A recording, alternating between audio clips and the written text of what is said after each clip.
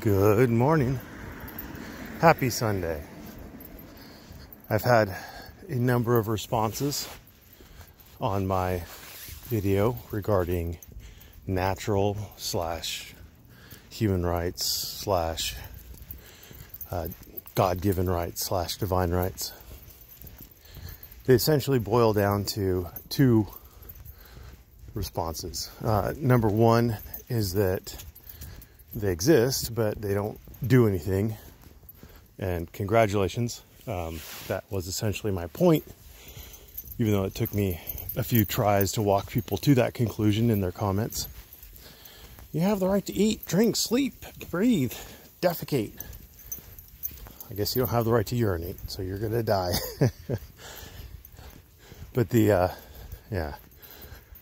other response I've gotten from multiple people is that, but Thomas Jefferson said it in the Declaration of Independence. And I hate to break this to people, but the Declaration of Independence is not law.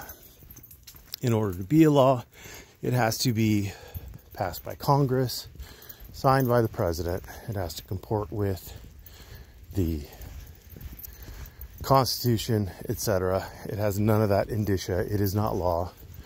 Oh, but the Supreme Court's referenced it multiple times. Absolutely they have. But they've never said it was law. And they've never enforced it as law. Essentially, the best argument you have that it has any force at all is the court's, I don't know, it's not really an admonition, but it's urging people to read the Constitution with the spirit of the Declaration of Independence. But it's still the Constitution that's the controlling document. And is the Constitution inspired by natural law principles? Well, maybe. Maybe. It's going to be pretty hard to divine the thoughts of all of the people who were involved in it. Got to remember that a lot of the people who were involved in it were judges and lawyers. Judges and lawyers at that time would have been well steeped in the English common law traditions, which also protected life, liberty, and property.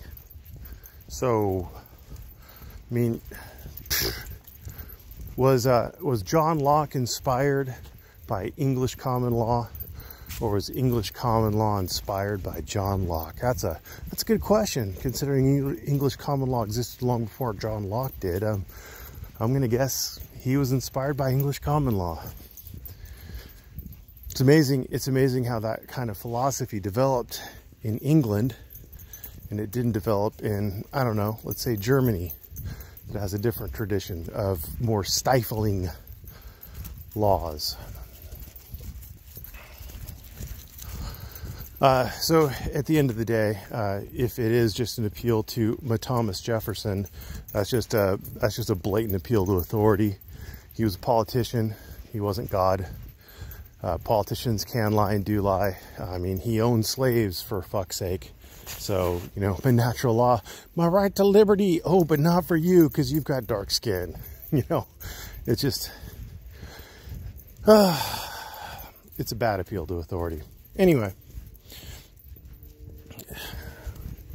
That was number one. Number two, Jack, GED Jack, the guy who could maintain his weight long enough to finish his obligations to the Army.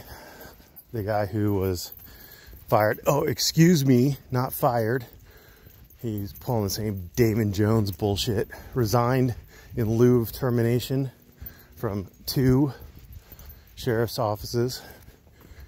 He pulled down his video because he realized how stupid he was. I don't know. He didn't tell me he realized how stupid he was, and he probably didn't realize how stupid he was.